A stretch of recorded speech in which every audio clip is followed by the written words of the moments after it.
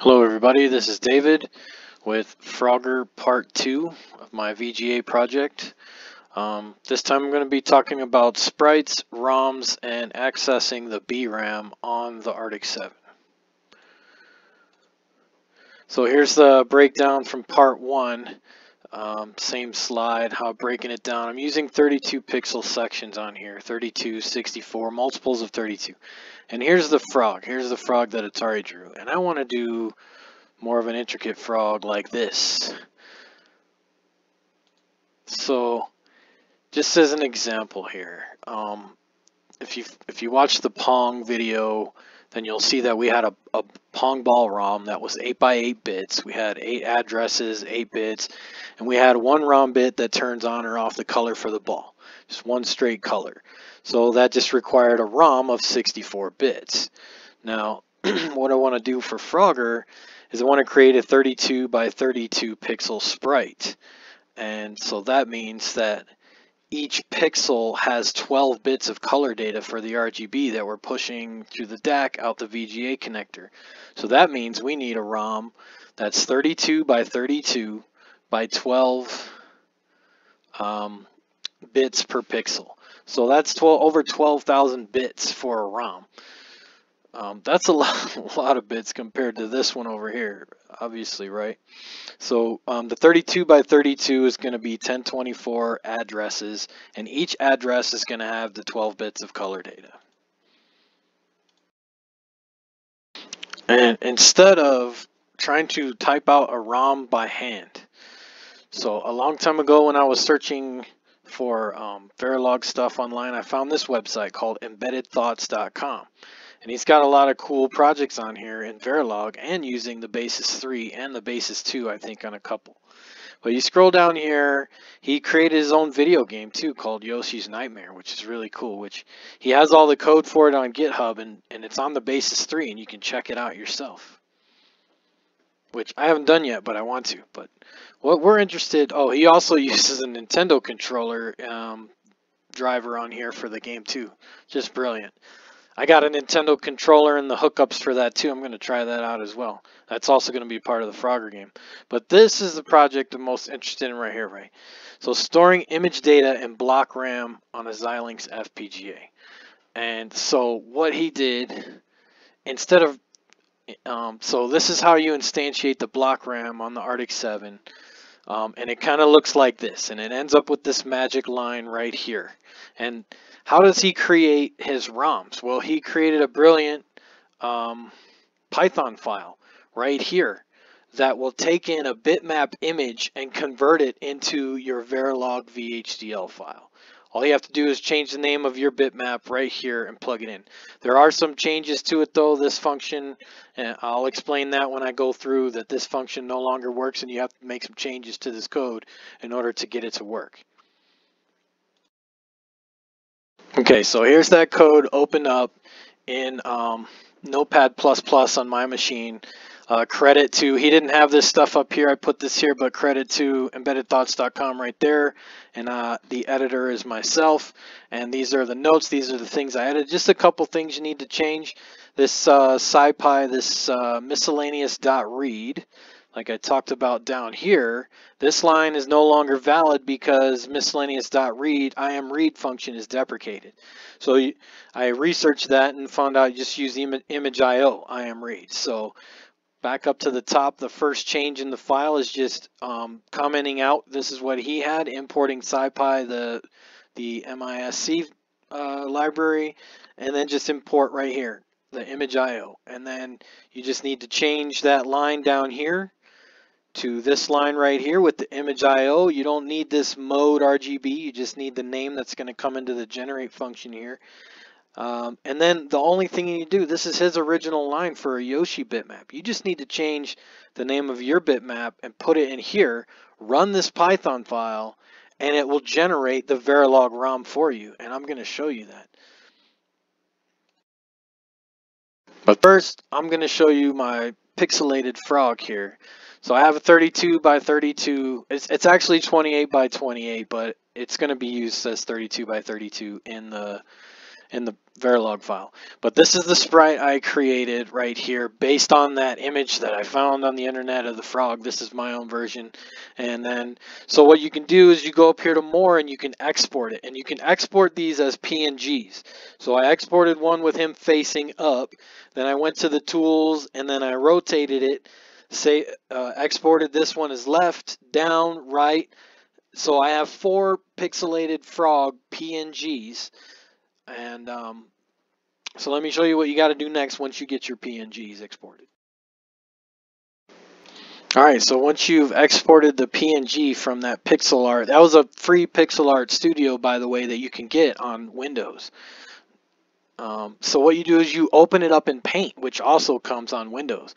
And when you click on File, I don't know if you can see these pop-ups, but you scroll down to Save As, and then to the right you can save it as different. You can save it as a PNG, a JPEG, a bitmap, a GIF, and other formats.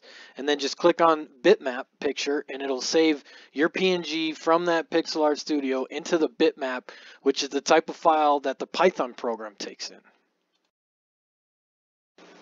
Alright, here's a screenshot of my folder. For some reason I can't capture the screenshot of my folder, but in a video capture, but I can do it on a screenshot. So here's what I did. So I took all those bitmaps, right? I created the PNGs, exported them, opened them up in Paint, moved them into bitmaps, and then I took and just opened the Python file and changed the name of the bitmap that I wanted for each frog. I have frog up, down, left, right, and then it created the ROMs for each one. Now let me show you what one of the ROMs looks like. Alright, so here's the frog up ROM. Just a simple ROM. We have a clock coming in, and then these two, the row and column, make up the address, but we're splitting it up between an X and a Y, so we have a row and a column. And then the output, which is the color data, which is 12 bits, which is our RGB values. And then here's that magic statement right there that tells the Vivado that you want to instantiate this on BRAM. You want to use the block RAM on the FPGA and not the actual FPGA fabric for all of this bits of information. So here's the signal declarations for row and column. Here's the clock, the row, whatever row comes in, it's like buffering it and from a wire coming in into a register. And then you're concatenating the row and the reg right here for the complete address to access each bit of information. Now notice right here, this value with all ones is a white, right? This is the background in the frog that's not the color of the pixel we want. This is like a green right here, right? RGB. So this is part of the frog. This is part of the background. And I'll show you in the Verilog code in my pixel generation circuit where I check for this value and turn it off so that we can have not have the background of the frog showing. And with that, I'll take you to the code. Alright, so here we are in Vivado. Over here I have all the modules hierarchy. You can see the modules up here. It's really just 4 Verilog modules and a constraints. The same VGA controller that I've used before. I'm not going to go through again. The button to bounce. You'll be able to find this code on my GitHub, all of this. But the same button to bounce. And then the top module for everything is pretty much the same top we've all used before and stuff. The RGB buffer. Just a pixel gen circuit, the button debouncer, and the VGA controller. And the meat and potatoes right here, which is the pixel gen circuit. So let me show you what's going on here. So we have, the clock, the reset, the 4 buttons up, down, left, right to control the frog. X and Y come from the VGA controller, the pixel locations. Video on means we're in the display area. And then I didn't use the 25 megahertz pixel tick, but I'm bringing it in just in case for future. And then the output is the RGB, so that's it. You're just using a bunch of buttons to control RGB values. And so right here's the refresh tick, the same one you used before. It creates the 60 hertz refresh tick based on a pixel location, which is in the start of the VSync or vertical retrace area. Maximum values for the screen. Excuse me. Here's the frog ROM boundaries. So like I said, it was 28 by 28, but I'm gonna change that later on. But it's just 28 by 28 is the frog size, just like we had a square size or square ball size before. And then this is where I want the frog to start, which is in the center in the lower yellow section of the screen. And then I also set up some boundaries where the frog can't go. He can't go past the left green boundary, right green boundary. Can't go past where the homes are at the top. You know, when you reach a home, the pixel will change to the home frog there. I call it the home frog. And then also the bottom. You don't want them going in the bottom. You still need the boundaries, left, right, top, bottom. Here's the registers. We're going to begin at the starting locations. There's also register control right here for those. So for reset, we'll put the frog back at the starting location. Otherwise, frog next becomes frog reg, and that's how we're buffering. Frog velocity is just set at 4. Now this is just going to move the frog around the screen a little bit at a time, but in the eventual game, the frog will hop from spot to spot. And then here's the frog control down here. No move right here, and then every refresh tick, if we get an up button, down, left, or right with some other logic over here, we don't want them to be able to move past our boundaries, and that's all controlled there. And now for accessing the frog ROM, here's where I instantiate the frog ROMs down here. So I got the up, down, left, right. There's 4 different ROMs. Now I need to feed it a row and a column to retrieve that ROM data. And so I create the 5 bits each for the rows and columns. So then this is how we give the value. It's pretty much just to obtain the column value, subtract the ROM left position, because we're tracking the left top position of our ROM. So you just subtract it from X. And then for the top value, you subtract it from Y. And then that's how you end up with getting your row and columns for your ROM addresses. And so I create rows and columns for each one because I have four pieces of ROM data coming out, and I'm going to multiplex that later. I'll show you, but you still need these boundaries. So this is what sets up the left, top, right, and bottom boundaries based on the frog size, which is 28 by 28. We have the frog on signal, which right here is when the pixel is within the square ROM boundaries. Here's the color values for all the backgrounds I'm using. Here's all the on signals. Same for part 1, just for the background right here. All the different sections and all their boundaries. Now here's where I multiplex the frog ROMs. So I have this wire of 12 bits, which is going to carry the RGB data.